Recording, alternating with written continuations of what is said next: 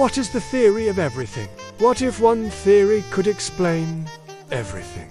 Not just atoms and galaxies, but gravity, magnetism, time, and space, all stitched together into a single, elegant equation. That's the dream behind the theory of everything, also called a unified field theory.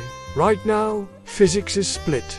Einstein's general relativity explains the universe on a massive scale.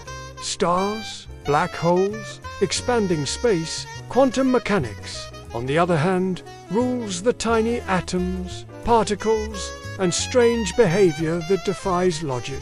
Both are incredibly accurate, but they don't play well together. When you try to use them at the same time, say, inside a black hole or at the Big Bang, the math explodes. The theory of everything aims to merge them into one complete model. String theory is one major candidate, suggesting all particles are tiny vibrating strings in multiple dimensions.